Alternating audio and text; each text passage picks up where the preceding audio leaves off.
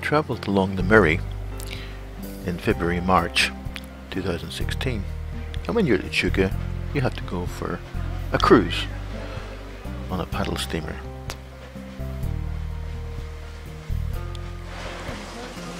I just love watching the engines, fantastic pieces of engineering.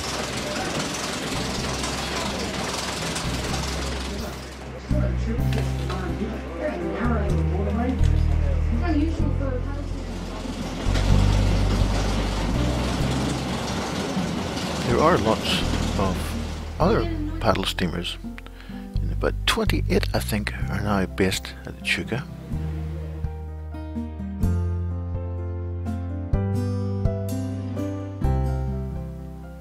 This one was restored, cost over $4.5 million.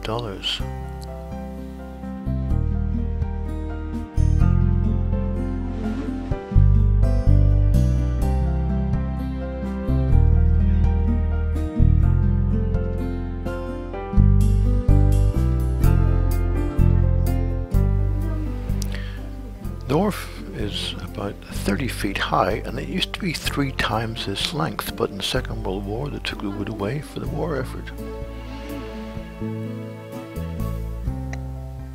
Pretty incredible piece of engineering. They get lots of floods, and here's the 1870 marker, and then below it there were a couple in the 1970s. All of them a long way above the current water level.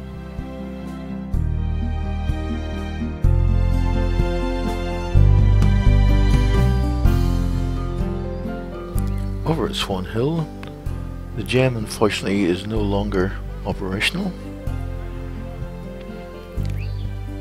It's a very large paddle steamer with accommodation staterooms on 2 levels, 2 decks.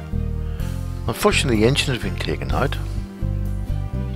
The birds don't seem too perturbed about that. And there's nothing there to drive the crankshaft.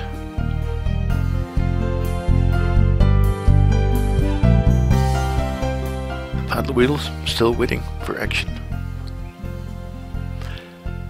There is one paddle steamer that takes cruises along the Murray at Swan Hill.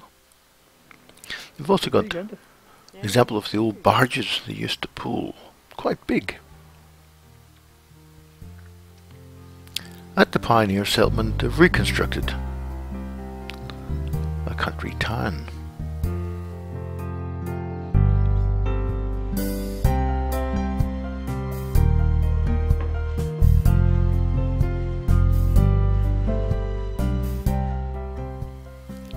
In this ironclad house, it's all very nicely furnished.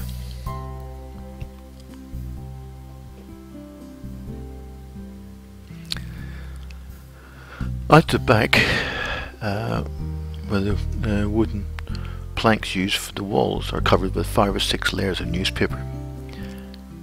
You can still see the date, in this case 1937.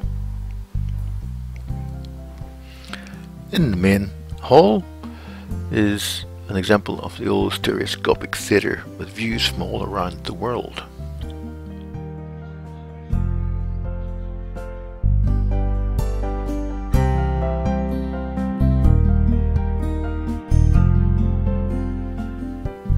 At the back of the chemist there was dentists. I'm thankful things have changed a bit.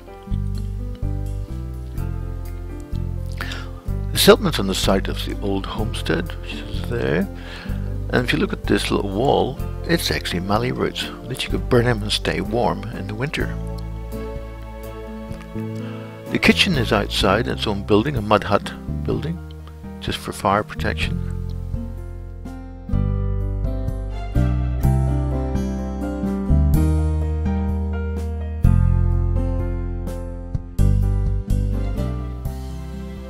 There are some examples of the Aboriginal occupation there. Here's a hampy and a canoe.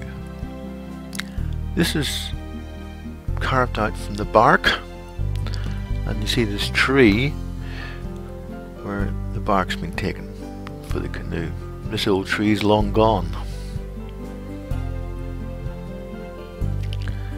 There was also an example of a very early caravan. I don't know as a standard of accommodation would be approved by the Des caravanners. There's a great section of old machinery, some old steam engines which are working, some which need a bit of renovation.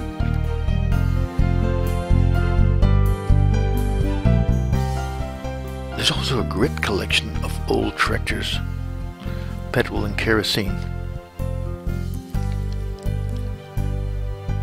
And just across from them is a collection of old farm implements.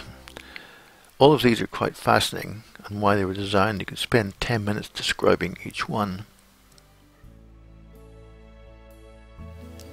And no pioneer collection would be complete without a series of wagons, carts, buggies and carriages.